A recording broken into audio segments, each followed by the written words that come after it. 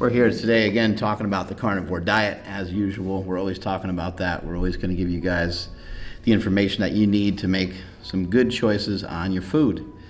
First thing I just want to tackle is the results that people get on a carnivore diet. Somebody came in today. This guy just has been following along with the podcast, been following along on our Instagram and stuff like that. He said every morning he sips on some black coffee, he listens to the Power Project, and he just kept hearing about fasting and he kept hearing about the carnivore diet. He's like, screw it. I'm just gonna guess and say the guy's probably in his 60s. The guy has lost 18 pounds. He's been on the carnivore diet he's on day 44 of the carnivore diet, just like I am. And then also, he said that his wife is on like day 4, and she's starting to pull back on some of her diabetic medication. And these are just stories that we hear every single day. Her blood glucose is getting a little bit better. She's starting to feel a little bit better, and it happens so rapidly, it happens so quickly. And then in our own family, you guys know some of the stories. So the results that we're getting, off of the carnivore diet have been huge. The results that I'm getting are, when I did a bodybuilding show, I got down to 235 pounds. I got completely shredded, and I was very, very tan. But I was also on a really large dosage of performance-enhancing drugs. What? I know, I'm sorry. You didn't tell me. Off the family? Out of the family? Out of the family. So that's a huge factor. But also, I weighed every speck of food that I had. I was on a very strict regimen. I couldn't even live my life. I couldn't do anything. It was even brutal to watch it. Yeah, I couldn't. Right, it's brutal for everybody. Like, my wife hated it. My wife's like, this is the last time you're ever going to do this, right?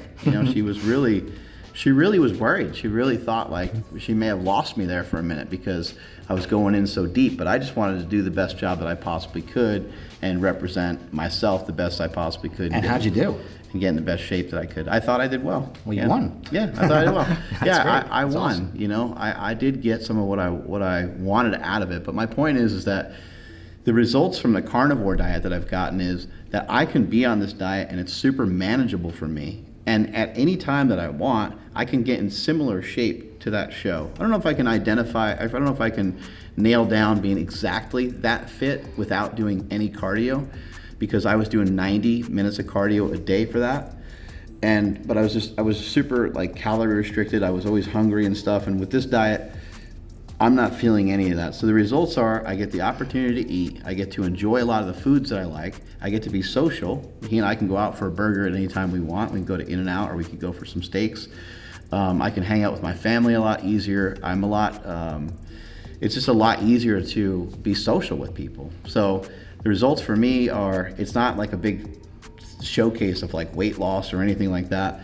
It's given me a ton of energy. All of a sudden, out of nowhere, I started running recently, and I feel like I can be in a similar shape to what I was on the stage for bodybuilding, and still, get in the gym, train hard, and still be able to train heavy. It's just so easy. And it's funny because I first went on a carnivore diet back in 1993 or 94, somewhere in there. I know I was still on it in 1995 because I competed in the California State Championships, and I won the California State Championships. I competed with Mike O'Hearn. I didn't beat him. He was in a different weight class, obviously.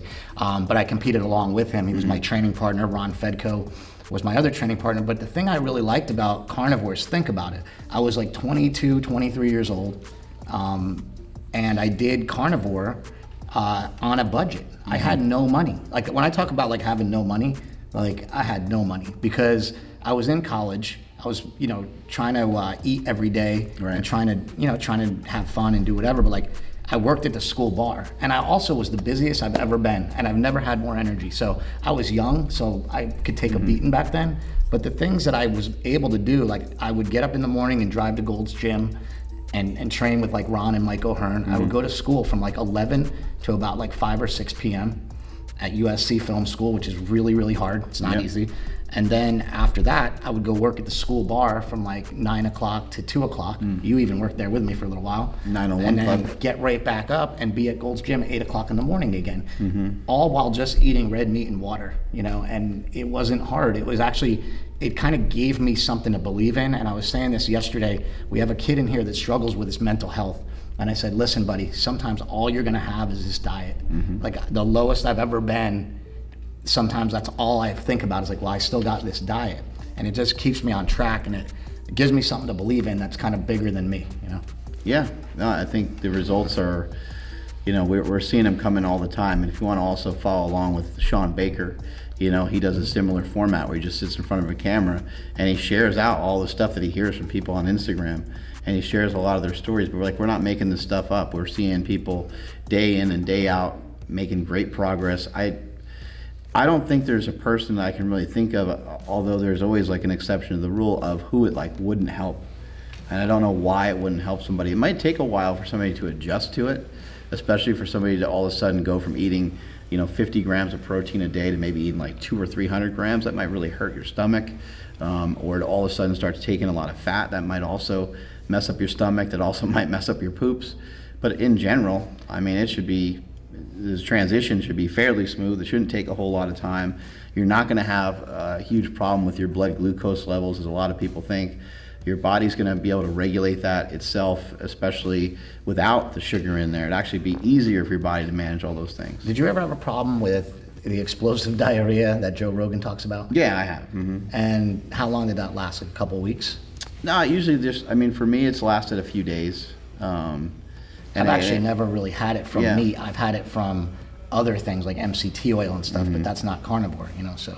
Yeah. Anytime I would switch from, vary from carnivore a little bit, I would. Yeah, I don't, you know, and I've never eaten just meat, because I've had meat, I've had eggs, I've had butter, I've had bone broth, so I don't know 100% if it was just the meat, but I think it's just an abundance of fat, and also a huge shift in hydration, of your stool and everything like that. There's lots of things moving in and out at that time. And there's also some kind of animal products that do have some prebiotic fiber in it that may help, like collagen has prebiotic fiber, glucosamine is found in joints that has prebiotic fiber in it. So some of those things might help you too, just not just eating a ribeye, getting some collagen and getting some joints and cartilage in there is probably a good thing.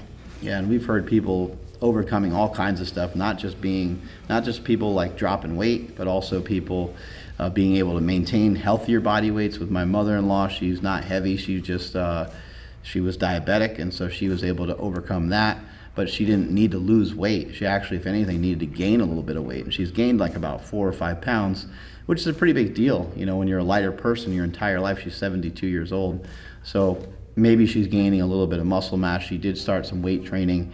It's given her motivation to get into other things. And then there's so many people that are overcoming autoimmune disorders. I mean, we're just seeing it all over the place. People, you know, getting cured from all kinds of different things that they didn't think were possible. I think Jordan Peterson shared a story. He had some sort of issue with his gums. Gum disease, yeah. His daughter had everything imaginable wrong with her. Rheumatoid arthritis, all sorts of arthritic problems, joint replacements at like 7. She had a joint replacement at 7 years old. Like, I've never even heard of that. That's insane. Yeah, she had a lot of very painful issues, and there's a lot of other people who have solved a lot of other problems. So the main thing is just to try to give it a shot. You know, the carnivore diet's pretty simple. You're just going to eat meat. You can have ground beef. You can have steak. My brother said he was broke, and when you're broke, you're going to aim a little bit more towards the ground beef, probably more like the 80-20 beef. You can't get the grass-fed stuff and all the fancy stuff. They even have 73-27, you know, like they even have fatter. That sounds really gross. Fatter beef. But yeah, you know, do what you have to do in order to keep it within your budget. In the comments below, let us know, you know, how it's impacted you. Let us know what it's doing for you. Let us know, you know, the results that you've had. And hopefully next time we sit down, we can share some of your story on here. Strength is never a weakness. Weakness is never a strength. Catch you all later.